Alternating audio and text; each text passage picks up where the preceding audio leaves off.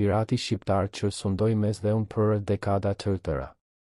Një nga faqet më intriguese të historisë është ai i detit mesdhe gjatë periudhës 1500-1650.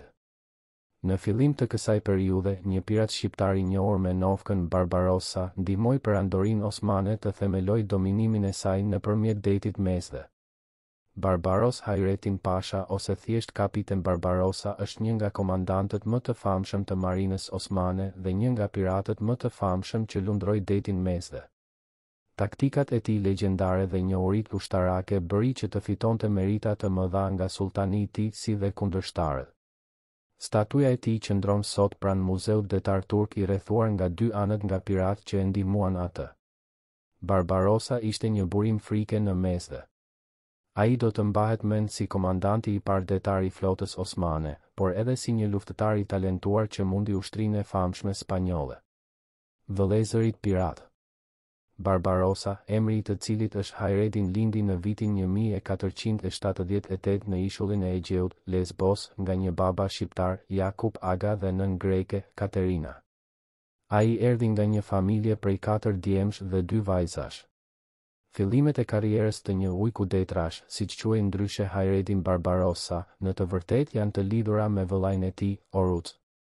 Oruc u bashkua me ushtrinë osmane dhe ishte një antar i ekuipazhit të parë të marinës, i kapur nga kalorësit e kryqëzatave. Ai mbeti në robëri për 2 vjet për t'u bashkuar më pas me vëllain e tij Hayretin në ishullin Djerba, në brigjet e Tunizisë, e kjo pas aratisjes. Nuk kaloi shumë dhe vëllezërit zbuluan talentin e tyre për pirateri. Grabitja e anijeve spanjolle fitoi një reputacion të fortë, derisa bën një pakt me mbretin e Algjerisë për të rrëmbyer pikërisht këto anije. Ai e përdori reputacionin e tij si armë për të ngjitur fronin mbretëror në 1516, ku të dy vëllezërit morën Algjerinë. Ngritja e Barbarossas. Ishte pikërisht Algjeria vendi ku Hayretin Barbarossa do të ndërtonte karrierën e tij politike. Ai së pari mori mbështetje nga sultani Osman Sulejmani i Madhërisëm, i cili i dërgoi atij 2000 jeniçer, këmbësor, në këmbim të territorit algjerian. Me mbështetjen e osmanëve, Barbarossa u kthye përsëri në det.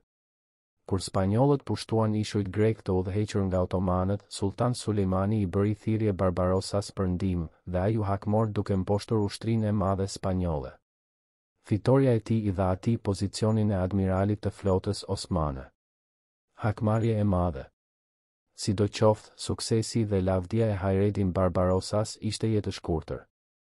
Qysh në vitin 1534, Charles I u angazhua për hakmarrjen ndaj tij, edhe pse Hayretin e Algjerisë e drejtoi ushtrinë e tij dhe pushtoi anijet spanjolle dhe kapi qytetet bregdetare.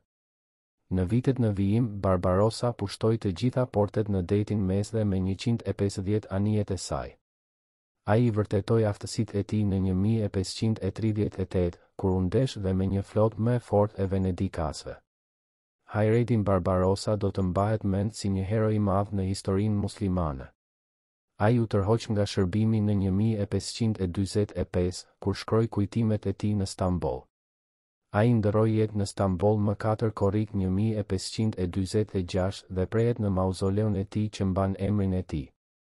3 fjalë arabisht lajmëruan momentin e vdekjes së tij: shefi i detit vdiq.